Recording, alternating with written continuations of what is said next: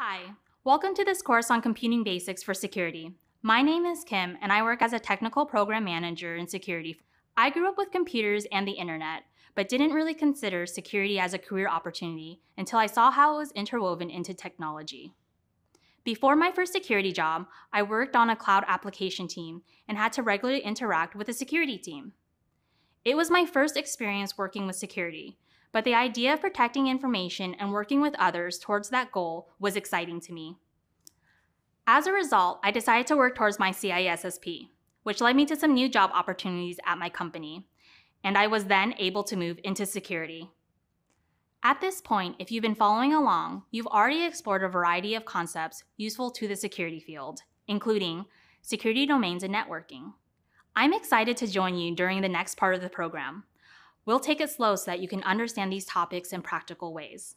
The focus of this course is computing basics. When you understand how the machines in an organization's system work, it helps you do your job as a security analyst more efficiently. Part of your job as a security analyst is to keep systems protected from possible attacks. You're one of the first levels of defense in protecting an organization's data. To do this effectively, it's helpful to understand how the system you're protecting works. In addition, you may need to investigate events to help correct errors in the system. Being familiar with Linux operating system and its associated commands, and also being able to interact with an organization's data through SQL will help you with that. In this course, you'll learn about operating systems and how they relate to applications and hardware. Next, you'll explore the Linux operating system in more detail. Then you'll use the Linux command line within a security context. Finally, we'll discuss how you can use SQL to query databases while working as a security analyst. I'm excited to explore all of these topics with you. Let's get started. How many times a week do you use a computer? For some of us, the answer might be a lot.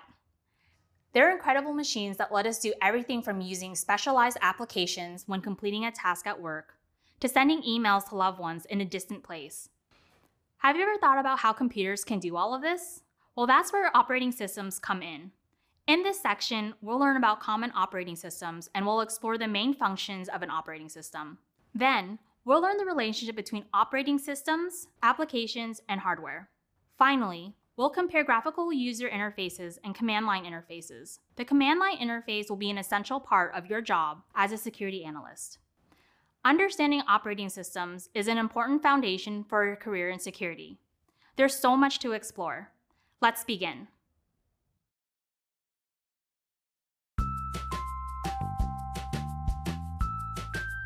Hi, I'm Kim. I'm a technical program manager at Google. I'm currently working in the security, mergers, and acquisitions team, where I work with other companies that we purchase, and I help them integrate into the Google environment. I've held multiple roles before getting into cybersecurity and even technology. I first started working as a restaurant worker, and then I became an English tutor for international students at my local college. After doing multiple internships and graduating from university, I had my first opportunity to work in technology, and that's where my interest in technology and eventually cybersecurity began. I want to tell everyone with any type of background that you can get into cybersecurity. If you're interested in protecting information, if you're interested in protecting people in the future, security is there for you. There are so many different roles you can do, and all of the skills that you have now and that you've gathered previously can be applicable within security. The skill that I use the most is connecting with people every day. I can't get anything done unless I connect with them the right way. So that's actually the biggest skill I lean on the most working in security. A piece of advice I would give for someone new starting in the cybersecurity field is to keep an open mind. I started out with a degree in business, so I didn't even feel like I was technical enough to be where I am today. And before that, all of my experiences were either restaurant work or marketing work or just something that felt like it was unrelated to technology. But all of that helped me and motivated me to actually kind of get my feet more wet into technology and then eventually security. And before I knew it, that self-doubt was really replaced with more of a support from my peers and respect from other people that I've worked with. Devices like computers, smartphones, and tablets all have operating systems. If you've used a desktop or laptop computer, you may have used the Windows or Mac OS operating systems. Smartphones and tablets run on mobile operating systems like Android and iOS. Another popular operating system is Linux. Linux is used in the security industry, and as a security professional, it's likely that you'll interact with the Linux OS. So what exactly is an operating system? It's the interface between the computer hardware and the user. The operating system, or the OS, as it's commonly called, is responsible for making the computer run as efficiently as possible while also making it easy to use. Hardware may be another new term. Hardware refers to the physical components of a computer. The OS interface that we now rely on every day is something that early computers didn't have. In the 1950s, the biggest challenge with early computers was the amount of time it took to run a computer program. At the time, computers could not run multiple programs simultaneously. Instead, people had to wait for a program to finish running, reset the computer, and load up the new program. Imagine having to turn your computer on and off each time you had to open a new application. It would take a long time to complete a simple task, like sending an email. Since then, operating systems have evolved, and we no longer have to worry about wasting time in this way. Thanks to operating systems and their evolution, today's computers run efficiently. They run multiple applications at once, and they also access external devices like printers, keyboards, and mice. Another reason why operating systems are important is that they help humans and computers communicate with each other. Computers communicate in a language called binary, which consists of zeros and ones. The OS provides an interface to bridge this communication gap between the user and the computer, allowing you to interact with the computer in complex ways.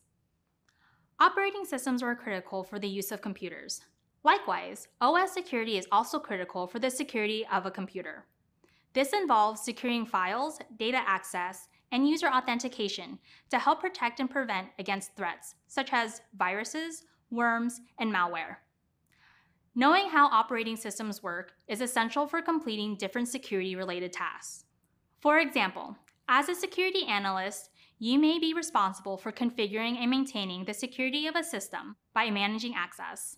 You may also be responsible for managing and configuring firewalls, setting security policies, enabling virus protection, and performing auditing, accounting, and logging to detect unusual behavior. All these tasks require a deep understanding of operating systems, and as we continue this course, we'll explore operating systems in greater detail. Previously, you learned about what operating systems are. Now, let's discuss how they work. In this video, you'll learn what happens with an operating system, or OS, when someone uses a computer for a task. Think about when someone drives a car. They push the gas pedal and the car moves forward. They don't need to pay attention to all the mechanics that allow the car to move. Just like a car can't work without its engine, a computer can't work without its operating system. The job of an OS is to help other computer programs run efficiently. The OS does this by taking care of all the messy details related to controlling the computer's hardware, so you don't have to. First, let's see what happens when you turn on the computer. When you press the power button, you're interacting with the hardware. This boosts the computer and brings up the operating system. Booting the computer means that a special microchip called the BIOS is activated. On many computers built after 2007, the chip was replaced by the UEFI. Both BIOS and UEFI contain booting instructions that are responsible for loading a special program called the bootloader. Then, the bootloader is responsible for starting the operating system. And just like that, your computer is on. As a security analyst, understanding these processes can be helpful for you. Vulnerabilities can occur in something like a booting process. Often, the BIOS is not scanned by the antivirus software, so it can be vulnerable to malware infection. Now that you learned how to boot the operating system, let's look at how you and all users communicate with the system to complete a task. The process starts with you, the user. And to complete tasks, you use applications on your computer. An application is a program that performs a specific task. When you do this, the application sends your request to the operating system. From there, the operating system interprets this request and directs it to the appropriate component of the computer's hardware. In the previous video, we learned that the hardware consists of all the physical components of the computer. The hardware will also send information back to the operating system, and this in turn is sent back to the application. Let's give a simple overview of how this works when you want to use the calculator on your computer. You use your mouse to click on the calculator application on your computer. When you type in the number you want to calculate, the application communicates with the operating system. Your operating system then sends the calculation to a component of the hardware, the central processing unit, or CPU. Once the hardware does the work of determining the final number, it sends the answer back to your operating system. Then it can be displayed in your calculator application. Understanding this process is helpful when investigating security events. Security analysts should be able to trace back through this process flow to analyze where a security event could have occurred. Just like a mechanic needs to understand the inner workings of a car more than an average driver. Recognizing how operating systems work is important knowledge for a security analyst. Now we're ready to discuss a different aspect of your operating system. Not only does the OS interact with other parts of your computer, but it's also responsible for managing the resources of the system. This is a big task that requires a lot of balance to make sure all the resources of the computer are used efficiently. Think of this like the concept of energy. A person needs energy to complete different tasks. Some tasks need more energy, while others require less. For example, going for a run requires more energy than watching TV. A computer's OS also needs to make sure that it has enough energy to function correctly for certain tasks. Running an antivirus scan on your computer will use more energy than using the calculator application. Imagine your computer is an orchestra. Many different instruments like violins, drums, and trumpets are all part of the orchestra. An orchestra also has a conductor to direct the flow of the music. In a computer, the OS is the conductor. The OS handles resource and memory management to ensure the limited capacity of the computer system is used where it's needed most. A variety of programs, tasks, and processes are constantly competing for the resources of the central processing unit, or CPU. They all have their own reasons why they need memory, storage, and input-output bandwidth. The OS is responsible for ensuring that each program is allocating and deallocating resources. All this occurs in your computer at the same time so that your system functions efficiently. Much of this is hidden from you as a user. For example, your browser's task manager will list all of the tasks that are being processed, along with their memory and CPU usage. As an analyst, it's helpful to know where a system's resources are used. Understanding usage of resources can help you respond to an incident and troubleshoot applications in the system. For example, if a computer is running slowly, an analyst might discover it's allocating resources to malware. A basic understanding of how operating systems work will help you better understand the security skills you will learn later in this program. Now that you've learned the inner workings of computers, let's discuss how users and operating systems communicate with each other. So far, you've learned that a computer has an operating system, hardware, and applications. Remember, the operating system communicates with the hardware to execute tasks. In this video, you'll learn how the user, that's you, interacts with the operating system in order to send tasks to the hardware. The user communicates with the operating system via an interface. A user interface is a program that allows the user to control the functions of the operating system. Two user interfaces that we'll discuss are the graphical user interface, or GUI, and the command line interface, or CLI. Let's cover these interfaces in more detail. A GUI is a user interface that uses icons on the screen to manage different tasks on the computer. Most operating systems can be used with a graphical user interface. If you've used a personal computer or a cell phone, you have experience operating a GUI. Most GUIs include these components: a start menu with program groups, a taskbar for launching programs, and a desktop with icons and shortcuts. All these components help you communicate with the OS to execute tasks. In addition to clicking on icons, when you use a GUI, you can also search for files or applications from the start menu. You just have to remember the icon or name of the program to activate an application. Now let's discuss the command line interface. In comparison, the command line interface, or CLI, is a text-based user interface that uses commands to interact with the computer. These commands communicate with the operating system and execute tasks like opening programs. The command line interface is a much different structure than the graphical user interface. When you use a CLI, you'll immediately notice a difference. There are no icons or graphics on the screen. The command line interface looks similar to lines of code used in certain text languages. A CLI is more flexible and more powerful than a GUI. Think about using a CLI like creating whatever meal you'd like from ingredients bought at a grocery store. This gives you a lot of control and customization about what you're going to eat. In comparison, using the GUI is more like ordering food from a restaurant. You can only order what's on the menu.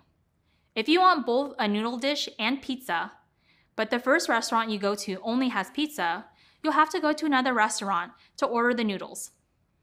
With a graphical user interface, you must do one task at a time. But the command line interface allows for customization, which lets you complete multiple tasks simultaneously. For example, imagine you have a folder with hundreds of files of different file types, and you need to move only the JPEG files to a new folder. Think about how slow and tedious this would be as you use a GUI to find each JPEG file in this folder and move it into the new one. On the other hand, the CLI would allow you to streamline this process and move them all at once. As you can see, there are very big differences in these two types of user interfaces. As a security analyst, some of your work may involve command line interface. When analyzing logs or authenticating and authorizing users, security analysts commonly use a CLI in their everyday work. In this video, we discuss two types of user interfaces. You learn that you already have experience using a graphical user interface, as most personal computers and cell phones use a GUI. And you were introduced to the command line interface. Later in the program, you'll learn how to use a CLI in Linux and how relevant it is to your daily work as a security analyst. You'll get practical experience communicating through the command line. Pretty exciting, right?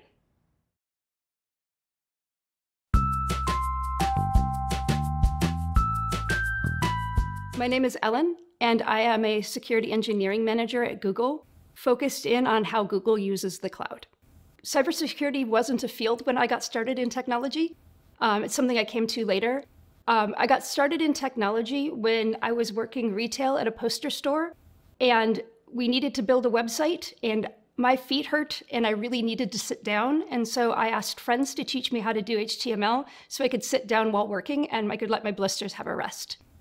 While I was at the poster store, one of our customers worked at a startup and used to get employee photos framed, and I asked them for feedback on my website, and they ended up giving me an internship. One of the specialties that I ended up having was API design, or designing the interface by which a developer communicates with the machine. As part of that, I got into a job where I was designing a miniature version of an operating system for security technology and started learning security from there. Most of the people I know from cybersecurity, especially in the early days, do not have a degree at all, or if they do, they have a degree like I do in something like philosophy or poetry.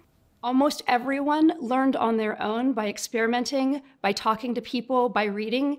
And so I would say no technical background is required. And in fact, having a background where you're used to being out in the real world can sometimes make cybersecurity make more sense and help you make more balanced choices. In almost all areas, there is a security community that you can find. Figure out where they are, look for local conferences, start talking to people. It's a lot more fun to learn that way than it is in a vacuum. I've found that most people, if you come to them and say, hey, you're really good at this thing, would you mind if I bought you a coffee and you showed me how to do it? That they'll always pretty much say yes. The advice I give to people who don't have technical backgrounds, the first one is I wouldn't be afraid of the technology. It can seem like only somebody with a computer science degree could ever understand things, but these concepts, these technologies are understandable by anyone. And so never let the fact that you might not have a technical background get in the way. Just pick an area that interests you and start diving in. And as long as you're curious and as long as you find it interesting, you'll learn the technology. We did it. What a great section of learning. The best thing is that we did this together and covered some very useful topics.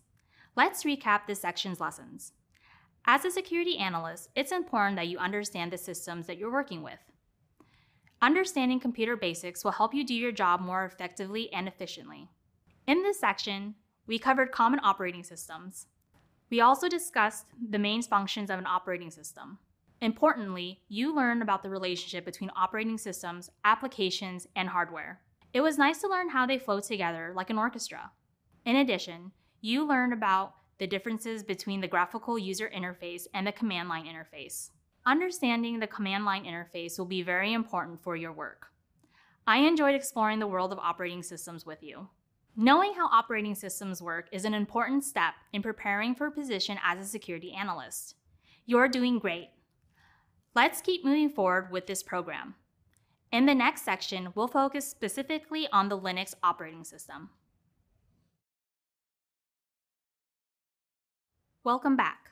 We have another important topic to explore. Previously, you learned about operating systems and user interfaces. You learned how operating systems work and how resources are allocated in computers. We also reviewed several common operating systems. You may already have a favorite operating system. It's common to hear that people are fans of one over another. But in the security world, Linux is commonly used. In this section, you'll be learning more about the Linux operating system and how it's used in everyday tasks in security. First, you'll learn about the architecture of Linux. After this, we'll compare the different distributions of Linux that are available. Lastly, you'll explore the shell, a key Linux component that allows you to communicate with the system. I remember when I first learned about the Linux OS, and I'm really happy to explore it with you now. You might have seen or heard the name Linux in the past, but did you know Linux is the most used operating system in security today? Let's start by taking a look at Linux and how it's used in security. Linux is an open source operating system. It was created in two parts. In the early 1990s, two different people were working separately on projects to improve computer engineering. The first person was Linus Torvalds. At the time, the Unix operating system was already in use. He wanted to improve it and make it open source and accessible to anyone. What was revolutionary was his introduction of the Linux kernel. We're going to learn what the kernel does later. Around the same time, Richard Stallman started working on GNU. GNU was also an operating system based on Unix. Stallman shared Torvalds' goal of creating software that was free and open to anyone. After working on GNU for a few years, the missing element for this software was the kernel. Together, Torvalds and Stallman's innovations made what is commonly referred to as Linux. Now that you've learned the history behind Linux, let's take a look at what makes Linux unique. As mentioned before, Linux is open source, meaning anyone can have access to the operating system and the source code. Linux and many of the programs that come with Linux are licensed under the terms of the GNU public license, which allow you to use, share, and modify them freely. Thanks to Linux's open source philosophy, as well as its strong feature set, an entire community of developers has adopted this operating system. These developers are able to collaborate on projects and advance computing together. As a security analyst, you'll discover that Linux is used at different organizations. More specifically, Linux is used in many security programs. Another unique feature about Linux is the different distributions or varieties that have been developed. Because of the large community contribution, there are over 600 distributions of Linux. Later, you'll learn more about distributions. Finally, let's take a look at how you would use Linux in an entry-level security position. As a security analyst, you'll use many tools and programs in everyday work. You might examine different types of logs to identify what's going on in a system. For example, you might find yourself looking at an error log when investigating an issue. Another place where you will use Linux is to verify access and authorization in an identity and access management system. In security, managing access is key in order to ensure a secure system. We'll take a closer look into access and authorization later. Finally, as an analyst, you might find yourself working with specific distributions designed for a particular task. For example, you might use a distribution that has a digital forensic tool to investigate what happened in an event alert. You might also use a distribution that's for pen testing and offensive security to look for vulnerabilities in the system. Distributions are created to fit the needs of their users. I hope you're excited to learn more about Linux. This will be a very useful skill in the security field.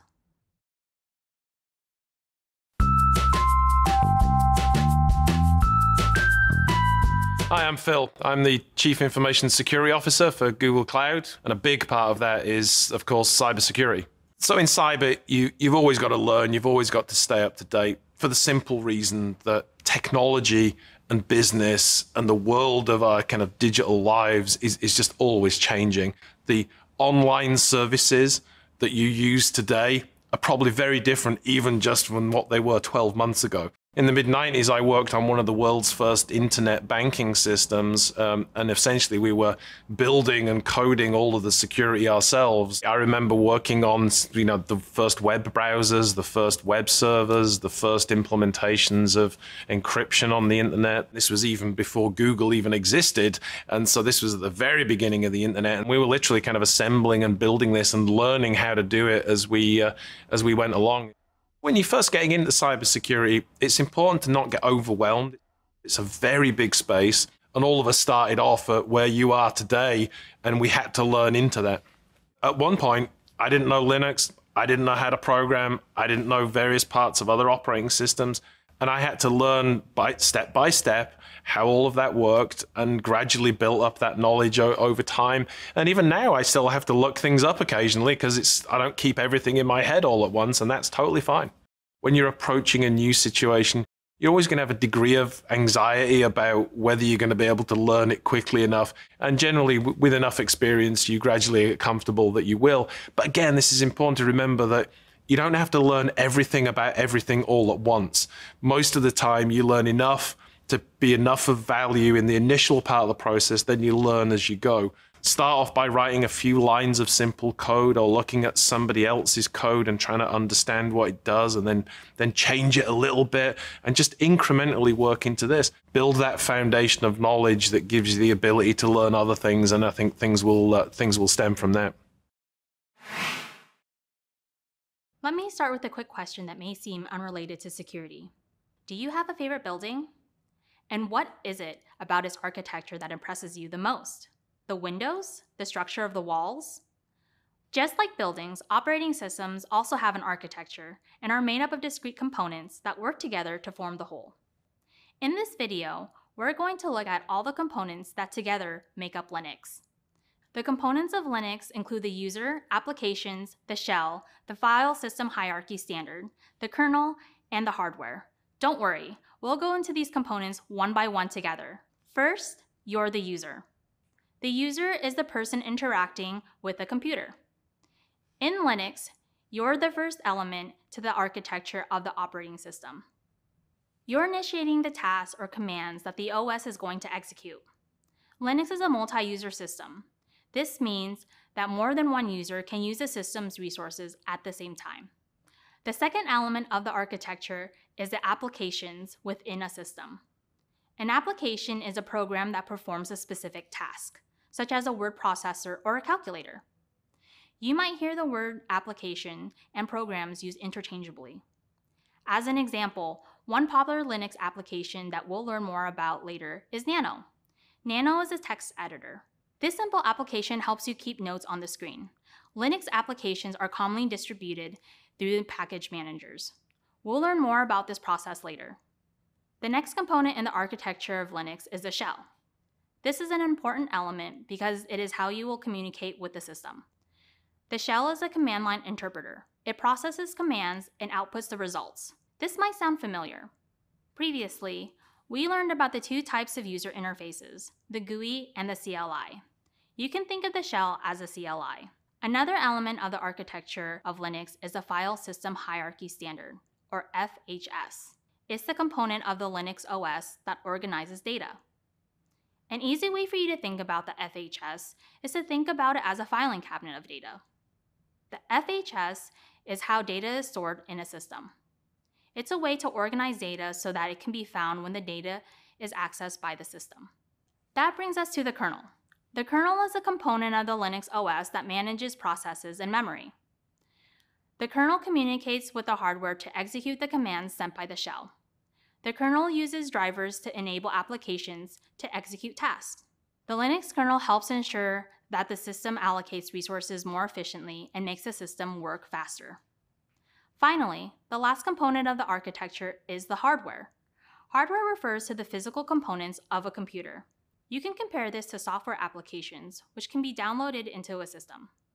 The hardware in your computer are things like the CPU, mouse, and keyboard. Congratulations!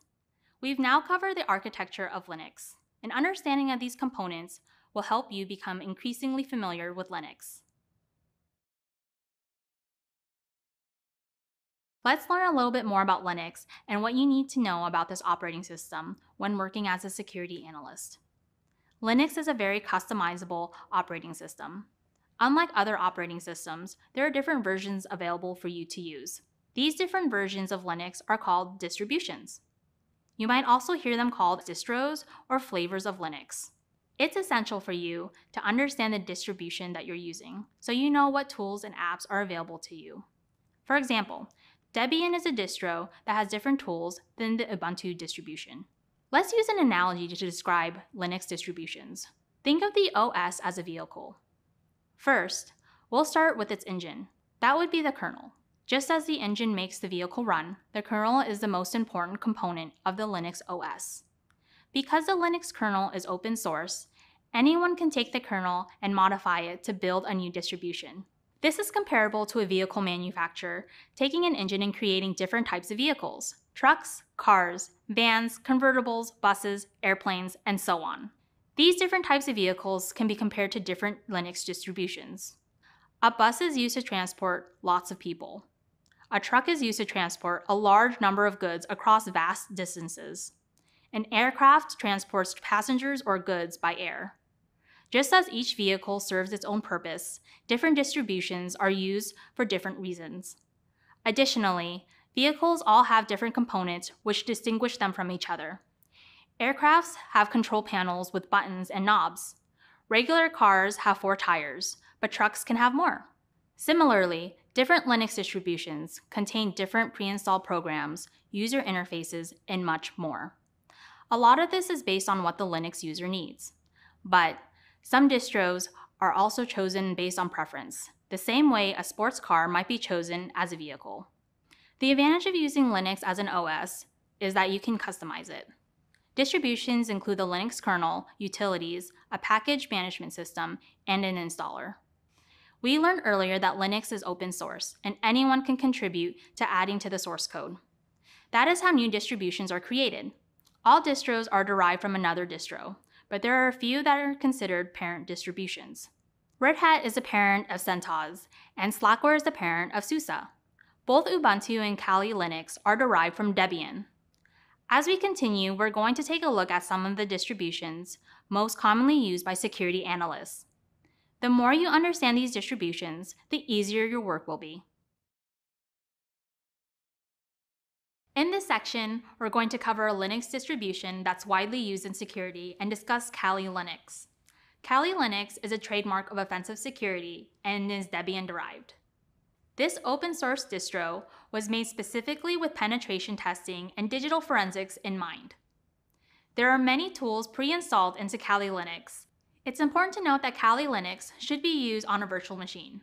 This prevents damage to your system in the event its tools are used improperly. An additional benefit is that using a virtual machine gives you the ability to revert to a previous state. As security professionals advance in their careers, some specialize in penetration testing. A penetration test is a simulated attack that helps identify vulnerabilities in systems, networks, websites, applications, and processes. Kali Linux has numerous tools that are useful during penetration testing. Let's look at a few examples. To begin, Metasploit can be used to look for and exploit vulnerabilities on machines. Burp Suite is another tool that helps to test for weaknesses in web applications. And finally, John the Ripper is a tool used to guess passwords. As a security analyst, your work might involve digital forensics. Digital forensics is a practice of collecting and analyzing data to determine what has happened after an attack. For example, you might take an investigative look at data related to a network activity. Kali Linux is also a useful distribution for security professionals who are involved in digital forensic work. It has a large number of tools that can be used for this. As one example, TCP dump is a command line packet analyzer. It's used to capture network traffic. Another tool commonly used in the security profession is Wireshark. It has a graphical user interface that can be used to analyze live and captured network traffic. And as a final example, Autopsy is a forensic tool used to analyze hard drives and smartphones. These are just a few tools included with Kali Linux. This distribution has many tools used to conduct pen testing and digital forensics. We've explored how Kali Linux is an important distribution that's widely used in security, but there are other distributions that security professionals use as well. Next, we'll explore a few more distributions. Welcome back. In this video, we're going to discuss the Linux shell. This part of the Linux architecture is where the action will happen for you as a security analyst. We introduced the shell with other components of the Linux OS earlier, but let's take a deeper look at what the shell is and what it does. The shell is the command line interpreter. That means it helps you communicate with the operating system through the command line. Previously, we discussed a command line interface. This is essentially the shell. The shell provides the command line interface for you to interact with the OS. To tell the OS what to do, you enter the commands into this interface. A command is an instruction telling the computer to do something. The shell communicates with the kernel to execute these commands. Earlier, we discussed how the operating system helps humans and computers speak with each other. The shell is part of the OS that allows you to do this. Think of this as a very helpful language interpreter between you and your system. Since you do not speak computer language or binary, you can't directly communicate with your system. This is where the shell comes in to help you. Your OS doesn't need the shell for most of its work, but it is an interface between you and what your system can offer. It allows you to perform math, run tests, and execute applications. More importantly, it allows you to combine these operations and connect applications to each other to perform complex and automated tasks. Just as there are many Linux distributions, there are many different types of shells. We'll primarily focus on the bash shell in this course. Let's continue to learn more about the shell. Hello again. In this video, we're going to learn a little more about the shell and how to communicate with it. Communicating with a computer is like having a conversation with your friend. One person asks a question and the other person answers with a response. If you don't know the answer, you can just say you don't know the answer. When you communicate with the shell, the commands in the shell can take input, give output, or give error messages. Let's explore standard input, standard output, and the error messages in more detail. Standard input consists of information received by the OS via the command line. This is like you asking your friend a question during a conversation. The information is input from your keyboard to the shell. If the shell can interpret your request, it asks the kernel for the resources it needs to execute the related task. Let's take a look at this through echo, a Linux command that outputs a specified string of text. String data is data consisting of an order sequence of characters. In our example, we'll just have it output the string of hello. So as input, we'll type echo hello into the shell. Later, when we press enter, we'll get the output. But before we do that, let's first discuss the concept of output in more detail. Standard output is the information returned by the OS through the shell. In the same way that your friend gives an answer to your question, output is a computer's response to the command you input. Output is what you receive. Let's pick up where we left off in our example and send the input of echo hello to the OS by pressing enter. Immediately, the shell returns the output of hello. Finally, standard error contains error messages returned by the OS through the shell. Just like your friend might indicate that they can't answer a question, the system responds with an error message if they can't respond to your command. Sometimes this might occur when we misspell a command or the system doesn't know the response to the command. Other times, it might happen because we don't have the appropriate permissions to perform a command. we'll explore another example that demonstrates standard error. Let's input echo hello into the shell. Notice I intentionally misspelled echo as ECO. When we press enter, an error message appears. To wrap up, we've covered the basics of communication with the shell. Communication with the shell can only go in one of three ways. The system receives a command. This is input. The system responds to the command and produces output. And finally, the system doesn't know how to respond, resulting in an error. Later, you'll become much more familiar with this as we explore commands useful for security professionals. We've made it to the end of this section. Great work! Let's recap what you've just completed. In this section, you learned about the Linux operating system. We examined the architecture of Linux. In our exploration of the different distributions of Linux, we discussed some of the most widely used distros in security. You were introduced to Kali Linux, Ubuntu, Parrot, Red Hat, and CentOS distributions. Finally, you learned about the shell and its role as an interpreter between the user and operating system. Congratulations! You're doing great, and we have more useful topics to come. In the next part of the program, you'll learn specific commands to use within the shell while working as a security analyst. Let's continue on. Learning to communicate in a new way can be exciting. Maybe you've learned a new language and can remember this feeling. Perhaps a lot of us share this excitement with young children as they are expanding their vocabulary. Others, including me, remember a sense of wonder when we first used a specialized language to communicate with a computer. In this section, we'll continue to learn more about Linux and how to communicate with the OS through its shell. You'll utilize the command line to communicate with the OS. You'll learn how to input commands in the shell and learn about some of the core Linux commands that you'll use as a security analyst. Specifically, this includes navigating and managing the file system. You'll also focus on authenticating and authorizing users. This means you'll be able to use a command line to add and delete users from the system and to control what they have access to. Finally, there's always more to learn. So we'll cover accessing resources that support learning new Linux commands. I remember when I first learned about the command line and was shocked at the capabilities it provided. I didn't need to click through multiple screens to get tasks done. Although it took some practice and time to get used to, it has been one of the biggest tools at my disposal. After this section, you'll have a practical experience in an area important to the work of a security analyst, using Linux commands. Welcome back. Before we get into specific Linux commands, let's explore in more detail the basics of communicating with the OS through the shell. Being able to utilize Linux commands is a foundational skill for all security professionals.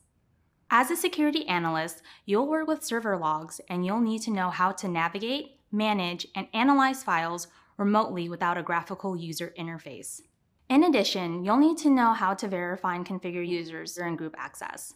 You'll also need to give authorization and set file permissions. That means that developing skills with the command line is essential for your work as a security analyst. When we learned about the Linux architecture, we learned that the shell is one of the main components of the operating system. We also learned that there are different shells. In this section, we'll utilize the Bash shell. Bash is the default shell in most Linux distributions. For the most part, the key Linux commands that you'll be learning in this section are the same across shells. Now that you know what shell you'll be using, let's go into how to write in Bash. As we discussed in the previous section, communicating with your OS is like a conversation. You type in commands and the OS responds with an answer to your command. A command is an instruction telling the computer to do something. We'll try out a command in Bash. Notice a $sign before the cursor. This is your prompt to enter a new command. Some commands might tell the computer to find something like a specific file. Others might tell it to launch a program. Or it might be to output a specific string of text. In the last section, when we discussed input and output, we explored how the echo command did this. Let's input the echo command again. You may notice that the command we just input is not complete. If we're going to use the echo command to output a specific string of text, we need to specify what the string of text is. This is what arguments are for. An argument is specific information needed by a command. Some commands take multiple arguments. So now, let's complete the echo command with an argument. We're learning some pretty technical stuff, so how about we output the words, "You are doing great." We'll add this argument, and then we'll press enter to get the output. In this example, our argument was a string of text. Arguments can provide other types of information as well. One thing that is really important in Linux is that all commands and arguments are case sensitive. This includes file and directory names. Keep that in mind as you learn more about how to use Linux in your day-to-day tasks as a security analyst. Okay, now that we've covered the basics of entering Linux commands and arguments through the bash shell, we're ready to learn some specific commands. This is exciting, so let's get to our next video. Welcome back. I hope you're learning a lot about how to communicate with the Linux OS. As we continue our journey into utilizing the Linux command line, we'll focus on how to navigate the Linux file system. Now, I want you to imagine a tree. What did you notice first about the tree? Would you say the trunk or the branches? These might definitely get your attention, but what about its roots? Everything about a tree starts in the roots. Something similar happens when we think about the Linux file system. Previously, we learned about the components of the Linux architecture. The File System Hierarchy Standard, or FHS, is the component of the Linux OS that organizes data. This file system is a very important part of Linux because everything we do in Linux is considered a file somewhere in the system's directory. The FHS is a hierarchical system, and just like with the tree, everything grows and branches out from the root. The root directory is the highest level directory in Linux. It's designated by a single slash. Subdirectories branch off from the root directory. The subdirectories branch out further and further away from the root directory. When describing the directory structure in Linux, slashes are used when tracing back through these branches to the root. For example, here, the first slash indicates the root directory. Then it branches out a level into the home subdirectory. Another slash indicates it is branching out again. This time, it's to the analyst subdirectory that is located within home. When working in security, it is essential that you learn to navigate a file system to locate and analyze logs, such as log files. You'll analyze these log files for application usage and authentication. With that background, we're now ready to learn the commands commonly used for navigating the file system. First, pwd prints the working directory onto the screen. When you use this command, the output tells you which directory you're currently in.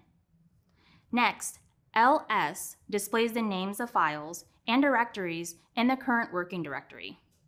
And finally, cd navigates between directories. This is the command you'll use when you want to change directories. Let's use these commands in bash. First, we'll type the command pwd to display the current location and then press enter. The output is the path to the analyst directory, where we're currently working. Next, let's input ls to display the files and directories within the analyst directory. The output is the name of 4 directories: logs, old reports, projects, and reports, and one file named updates.txt. So let's say we now want to go into the logs directory to check for unauthorized access. We'll input cd logs to change directories. We won't get any output on the screen from the cd command, but if we enter pwd again, its output indicates the working directory is logs. Logs is a subdirectory of the analyst directory. As a security analyst, you'll also need to know how to read file content in Linux. For example, you may need to read files that contain configuration settings to identify potential vulnerabilities. Or you might look at user access reports while investigating unauthorized access. When reading file content, there are some commands that will help you. First, cat displays the content of a file.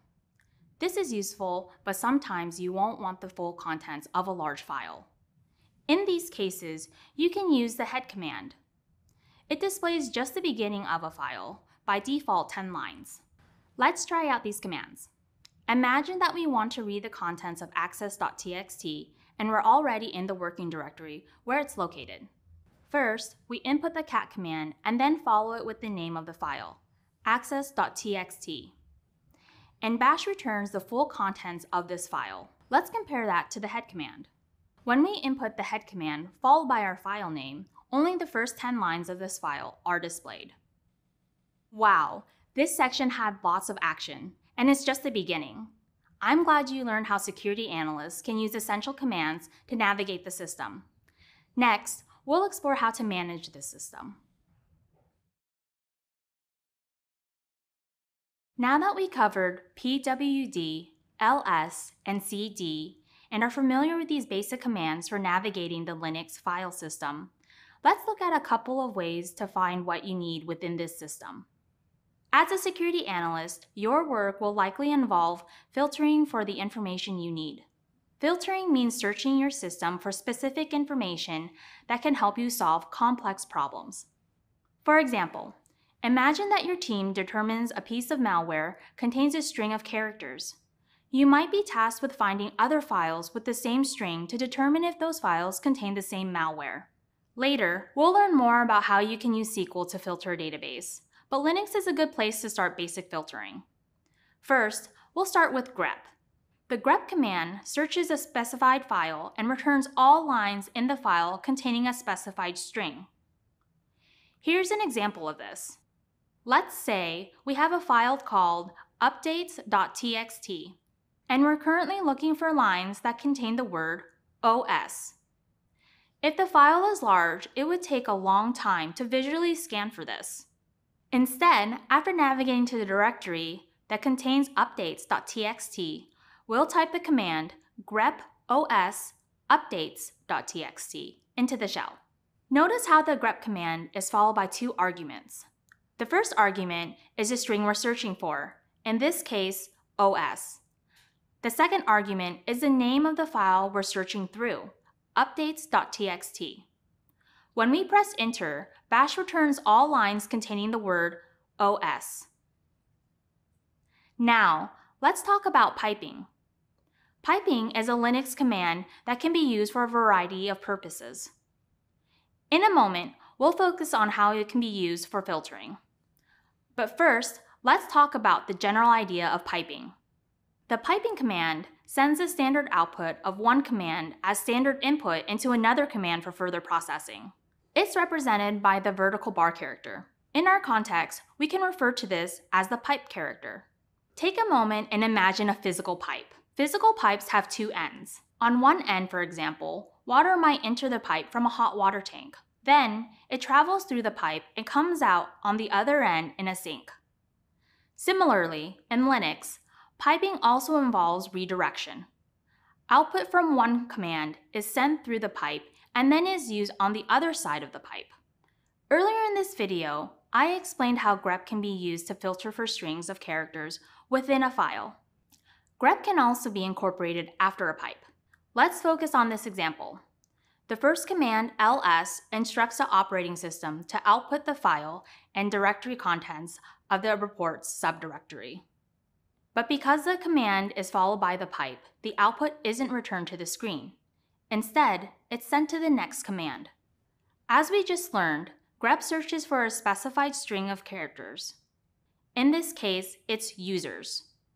But where is it searching? Since grep follows a pipe, the output of the previous command indicates where to search. In this case, that output is a list of files and directories within the report's subdirectory. It will return all files and directories that contain the word users. Okay, let's explore this in bash. So we can better understand how the filter works, let's first output everything in the reports directory. If we were already in the directory, we would just need to input ls. But since we're not, we'll also specify the path to this directory.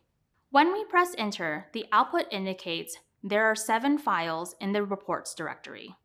Because we want to return only the files that contain the word users, we'll combine this ls command with piping and the grep command.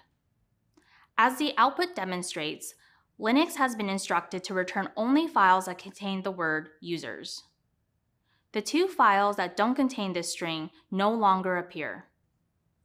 So now you have two different ways that you can filter in Linux while working as an analyst. Navigating through files and filtering are just part of what you need to know. Let's keep exploring the Linux command line. Let's make some branches. What do I mean by that? Well, in a previous video, we discussed root directories and how other subdirectories branch off of the root directory. Let's think again about the file directory system as a tree. The subdirectories are the branches of the tree. They are all connected from the same root, but can grow to make a complex tree. In this video, we'll create directories and files and learn how to modify them. When it comes to working with data in security, organization is key. If we know where information is located, it makes it easier to detect issues and keep information safe. In a previous video, we've already discussed navigating between directories, but let's take a moment to examine directories more closely. It's possible you're familiar with the concept of folders for organizing information. In Linux, we have directories. Directories help organize files in subdirectories. For example, within a directory for reports, an analyst may need to create two subdirectories, one for drafts and one for final reports. Now that we know why we need directories, let's take a look at some essential Linux commands for managing directories and files. First, let's take note of commands for creating and removing directories. The mkdir command creates a new directory. In contrast, rmdir removes or deletes a directory. A helpful feature of this command is its built-in warning that lets you know a directory is not empty. This saves you from accidentally deleting files. Next, you'll use other commands for creating and removing files. The touch command creates a new file, and then the rm command removes or deletes a file. And last, we have our commands for copying and moving files or directories. The mv command moves a file or directory to a new location, and cp copies a file or directory into a new location. Okay, now we're ready to try out these commands. First, let's use the pwd command. And then let's display the names of the files and directories in the analyst directory with the ls command. Imagine that we no longer need the old reports directory that appears among the file contents. Let's take a look at how to remove it. We input the rmdir command and follow it with the name of the directory we want to remove, old reports. We can use the ls command to confirm that old reports has been deleted and no longer appears among the contents. Now, let's make another change.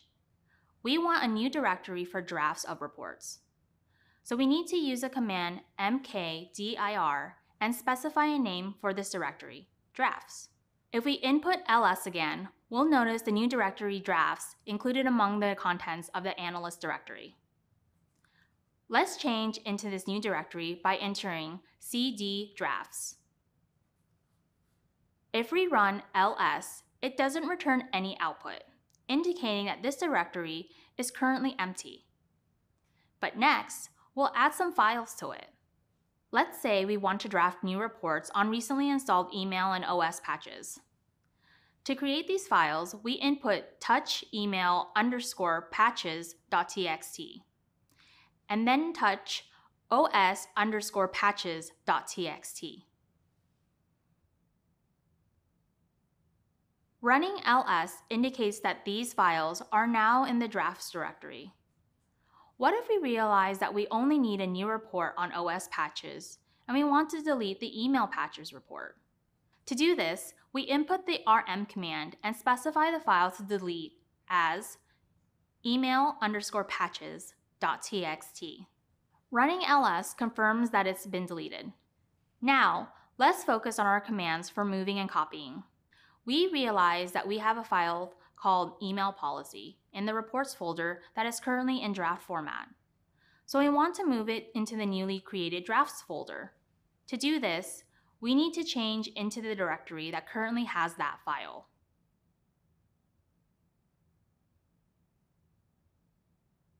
Running ls in that directory indicates that it contains several files, including email_policy.txt. Then to move that file, we'll enter the mv command followed by 2 arguments. The first argument after mv identifies the file to be moved. The second argument indicates where to move it. If we change directories into drafts and then display its contents, we'll notice that the email policy file has been moved to this directory. We'll change back into reports. Displaying the file contents confirms that email_policy is no longer there. Okay, one more thing. Vulnerabilities.txt is a file that we want to keep in the reports directory. But since it affects an upcoming project, we also want to copy it into the projects directory. Since we're already in the directory that has this file, we'll use the cp command to copy it into the projects directory. Notice that the first argument indicates which file to copy, and the second argument provides the path to the directory that it will be copied into. When we press enter, this copies the vulnerabilities file into the projects directory, while also leaving the original within reports. Isn't it cool what we can do with these commands? Now let's focus on one more concept related to modifying files. In addition to using commands, you can also use applications to help you edit files. As a security analyst, file editors are often necessary for your daily tasks like writing or editing reports. A popular file editor is Nano. It's good for beginners. You can access this tool through the Nano command. Let's get familiar with Nano together. We'll add a title to our new draft report, os_patches.txt. First, we change into the directory containing that file. Then, we input Nano followed by the name of the file we want to edit, os_patches.txt. This brings up the Nano file editor with that file open. For now, we'll just enter the title OS Patches by typing this into the editor. We need to save this before returning to the command line, and to do so, we press Ctrl-O, and then enter to save it with the current file name. Then to exit, we press Ctrl-X. Great work! We've covered a lot of topics here, from creating and removing directories and files, to copying or moving them, and just now, we've added editing files. You're well on your way to learning Linux commands. Hi there. It's great to have you back. Let's continue to learn more about how to work in Linux as a security analyst. In this video, we'll explore file and directory permissions.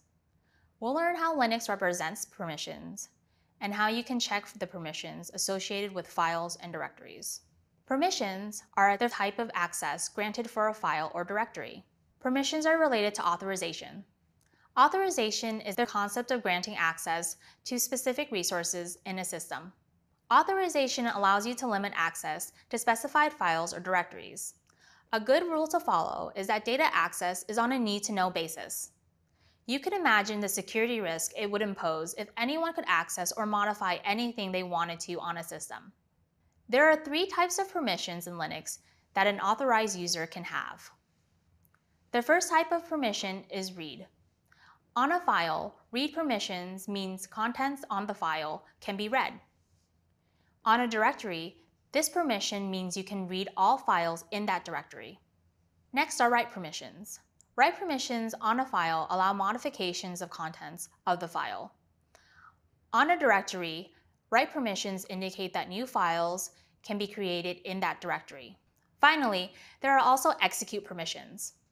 Execute permissions on files mean that the file can be executed if it's an executable file.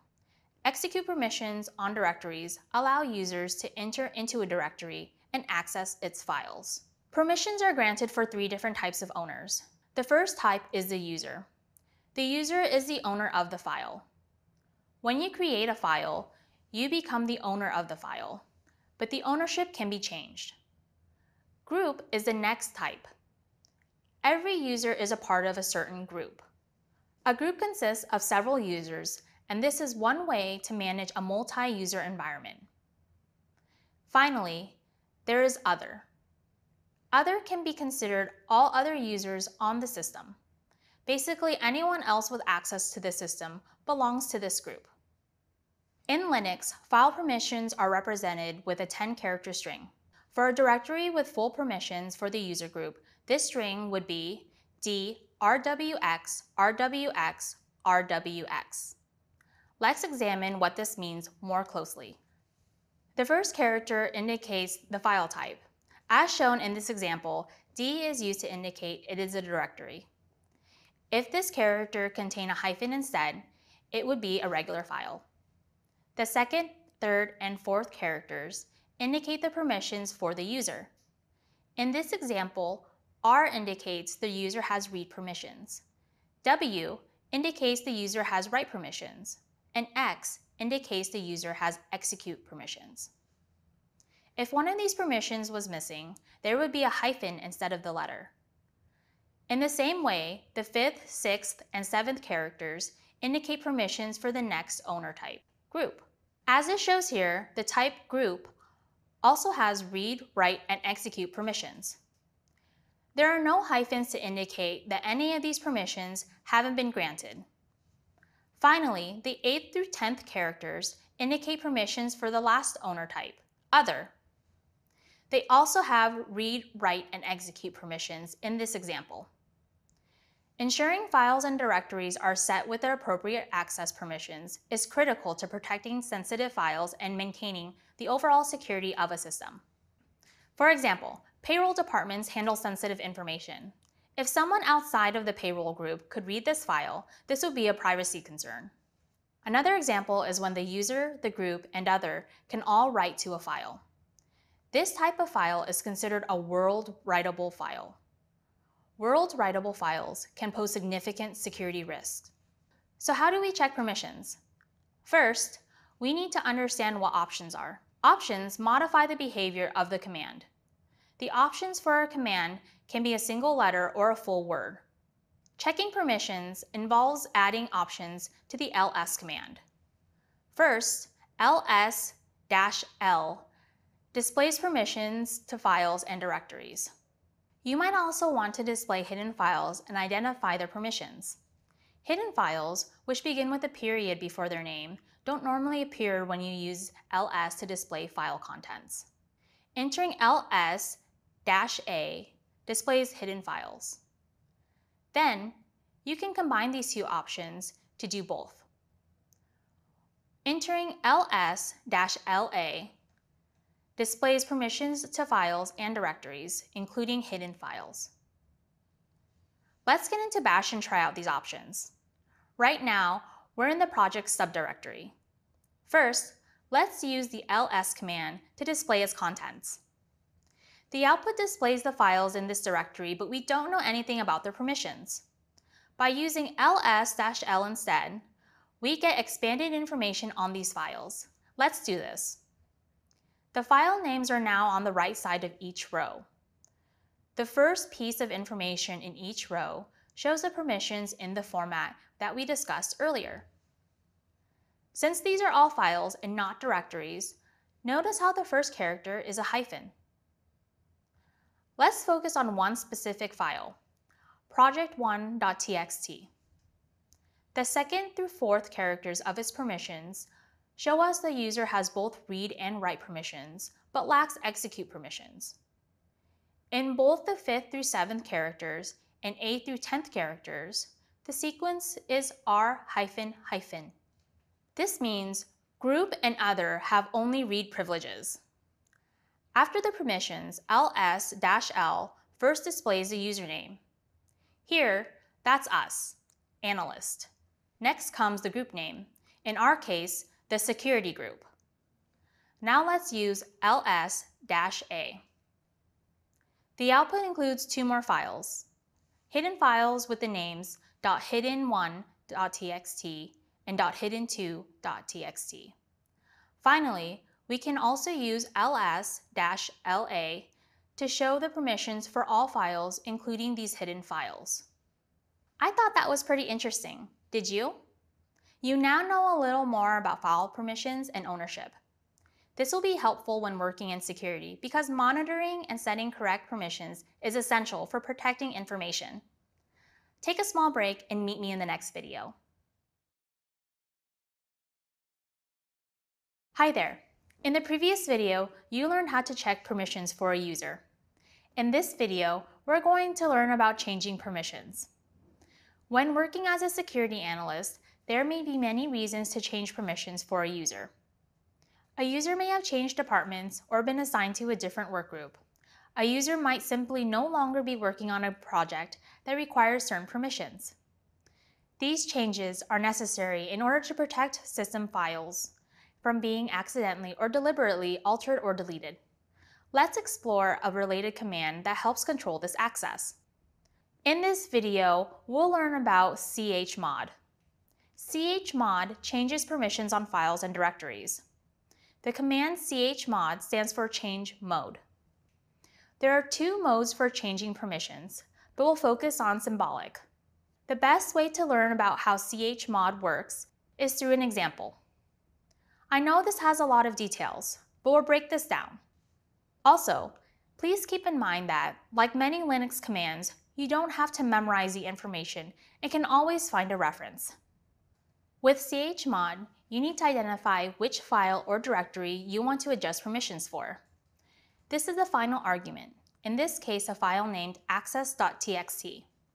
The first argument, added directly after the chmod command, indicates how to change permissions. Right now, this might seem hard to interpret, but soon we'll understand why this is called symbolic mode. Previously, we learned about the three types of owners: user, group, and other. To identify these with chmod, we use U to represent the user, G to represent the group, and O to represent other. In this particular example, G indicates we will make some changes to group permissions, and O to permissions for other. These owner types are separated by a comma in this argument. But do we want to add or take away permissions? Well, for this, we use mathematical operators. So the plus sign after G means we want to add permissions for group, and the minus sign after O means we want to take them away from other. And the last question is, what kind of changes? We've already learned that R represents read permissions, W represents write permissions, and X represents execute permissions. So in this case, the W indicates that we are adding write permissions to the group, and R indicates that we are taking away read permissions from other. This is still very complex, but now that we've broken it down, perhaps it doesn't seem quite so much like a foreign language. And remember, you don't have to memorize this all. Let's give this new command a try. We'll start out in the logs subdirectory. If we use the ls-l command, it will output the permissions for the file.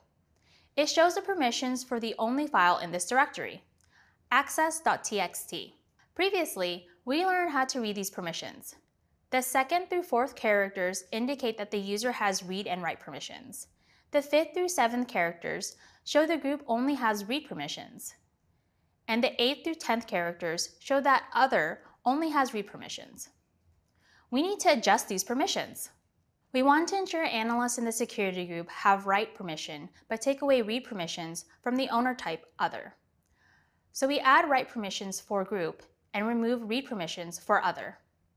Let's run ls-l again. This shows a change in the permissions for access.txt. Notice how in the middle segment of permissions for the group W has been added to give write permissions. And another change is that the R has been removed in the last segment, indicating that read permissions for other have been removed. As mentioned earlier, these hyphens indicate a lack of permissions. Now other is lacking all permissions. Though it requires practice, working in Linux becomes more natural with time. I'm glad you're learning a little more about how to use Linux. Welcome back. In this video, we are going to discuss adding and deleting users. This is related to the concept of authentication. Authentication is the process of a user proving that they are who they say they are in the system. Just like in a physical building, not all users should be allowed in. Not all users should get access to the system. But we also want to make sure everyone who should have access to the system has it. That's why we need to add users. New users can be new to the organization or new to a group. This could be related to a change in organizational structure or simply a directive from management to move someone. And also, when users leave the organization, they need to be deleted. They should no longer have access to any part of the system. Or if they simply changed groups, they should be deleted from groups that they are no longer a part of. Now that we've sorted out why it's important to add and delete users, let's discuss a different type of user, the root user. A root user, or super user, is a user with elevated privileges to modify the system. Regular users have limitations, where the root does not. Individuals who need to perform specific tasks can be temporarily added as root users. Root users can create, modify, or delete any file and run any program. Only root users or accounts with root privileges can add new users. So you may be wondering how you become a super user. Well, one way is logging in as the root user, but running commands as the root user is considered to be bad practice when using Linux. Why is running commands as the root user potentially problematic? The first problem with logging in as root is the security risks. Malicious actors will try to breach the root account. Since it's the most powerful account, to stay safe, the root account should have logins disabled. Another problem is that it's very easy to make irreversible mistakes. It's very easy to type the wrong command in the CLI, and if you're running as the root user, you run a higher risk of making an irreversible mistake, such as permanently deleting a directory. Finally, there's the concern of accountability. In a multi-user environment like Linux, there are many users. If a user is running as root, there is no way to track who exactly ran a command. One solution to help solve this problem is sudo. Sudo is a command that temporarily grants elevated permissions to specific users.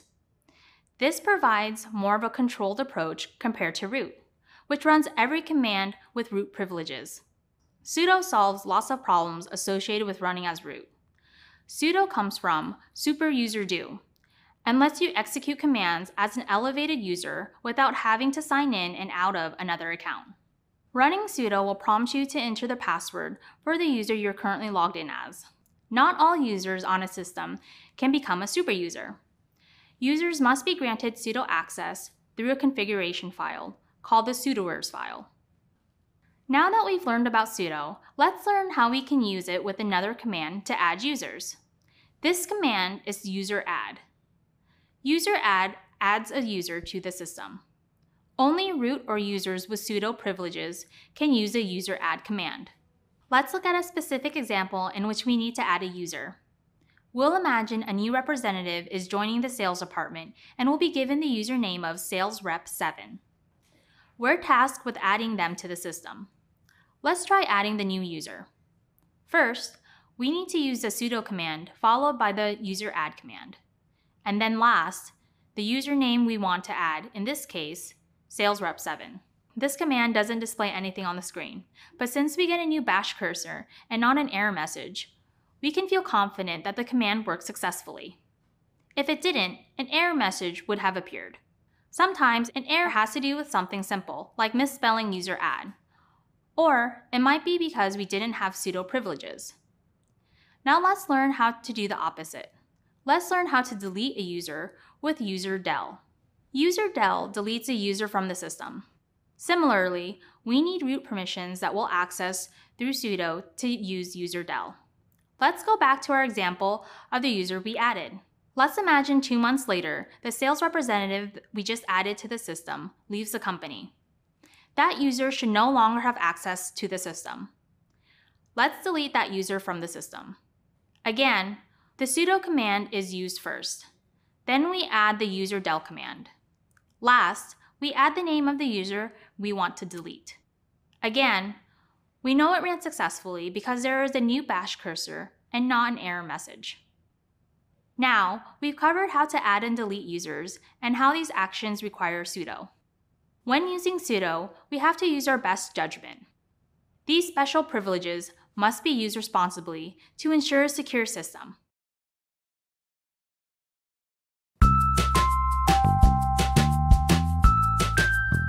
My name's Damar. I'm a security engineer here at Google. I've always wanted to get into cybersecurity since I was a kid.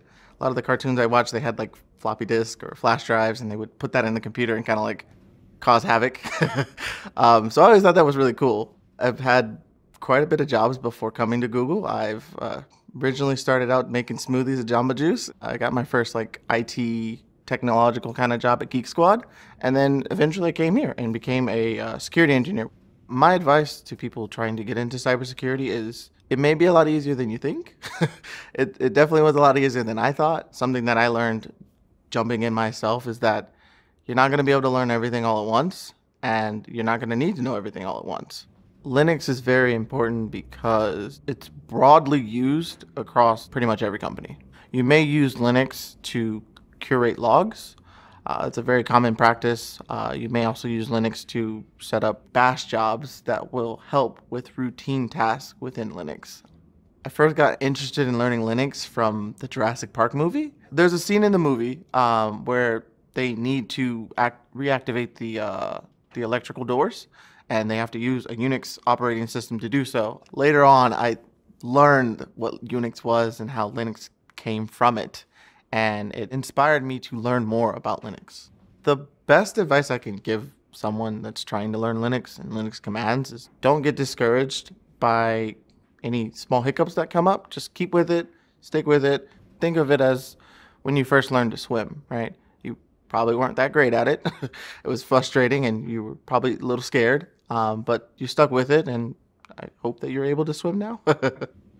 There are a plethora of support resources when learning Linux. One good example is the discussion forum in the certificate course. Another avenue of support for learning Linux is just Googling answers, using Stack Overflow, maybe even making a Reddit post. I love working in cybersecurity. It's pretty satisfying to know that me and my team and then like all of the other security teams here at Google are helping protect people online from things they may not even know about. There are so many others just like you who will be using the command line. Linux's popularity and ease of use has created a large online community that constantly publishes information to help users learn how to operate Linux. Since Linux is open source, it has become a global community of users that contribute frequently. This global community is a huge resource for all Linux users because users can find answers for everyday tasks. Just searching on the internet will provide many answers. The easiest way to troubleshoot a task is to search and read about how someone else has done it. Looking for resources on how to execute a task is a good way for beginners to continue learning. So far, you've learned how to add users, but imagine if later you wanted to add a new group. One way to learn how to do this is to search online. Let's give this a try through Google Search. The search results give us many options for adding a group in Linux. Another reputable source is a Unix and Linux Stack Exchange. Their answers are ranked with points to display high-quality answers. Many questions relate to more advanced users and are geared towards troubleshooting. Well, now you know where to get some extra support whenever in doubt about topics in Linux. There is a lot of support just a click away. Coming up, we'll learn how to get support from within the command line itself. Join me. Welcome back. In this video, we're going to discuss some resources that are available directly through the shell and can help you while working in Linux. One of the great things about Linux is that you can get help right through the command line. The first command that can help you in this way is man. Man displays information on other commands and how they work. The name of this command comes from the word manual. Let's examine this more closely by using man to get information about the user mod command. After man, we type the name of this command. The information that man returns includes a general description. It also contains information about each of user mod's options. For example, the option -d can be added to user mod to change a user's home directory. Man provides a lot of information, but sometimes we just need a quick reference on what a command does. In that case, you use what is. What is displays a description of a command on a single line. Let's say you heard a coworker mention a command like tail. You've never heard of this command before, but you can find out what it does.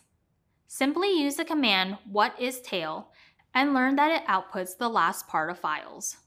Sometimes we might not even know what command to look up. This is where apropos can help us. Apropos searches the manual page descriptions for a specified string. Let's try it out. Let's say you have a task that requires you to change a password, but you're not quite sure how to do this. If we use the apropos command with the string password, this will display a large number of commands with that word. This helps somewhat, but it still may be difficult to find what we need. But we can filter this by adding the -a option and an additional string. This option will return only the commands that contain both strings. In our case, since we want to change the password, let's look for commands with both change and password. Now, the output has been limited to the most relevant commands. These commands make it a lot easier to navigate the Linux command line. As a new analyst, you won't have all the answers all the time, but you can learn where to find them. Congratulations! You completed another section in this course. Take a minute to think about what you achieved. You learned a lot in this section. Let's recap what we covered. In this section, you utilized the command line to communicate with the OS. Part of this was using commands for navigating and managing the file system. And you use other commands for authenticating and authorizing users. These are all tasks that a security analyst is likely to encounter. Finally, you learned about accessing resources that support learning new Linux commands. With this knowledge, you'll be able to continue learning more and more about using the command line. We did it. We learned how to communicate with Linux. That's a great accomplishment, and one that will be very useful to you in your career as a security analyst. You should be proud of the work that you've done so far. In the world of security, diversity is important. Diverse perspectives are often needed to find effective solutions. This is also true of the tools we use.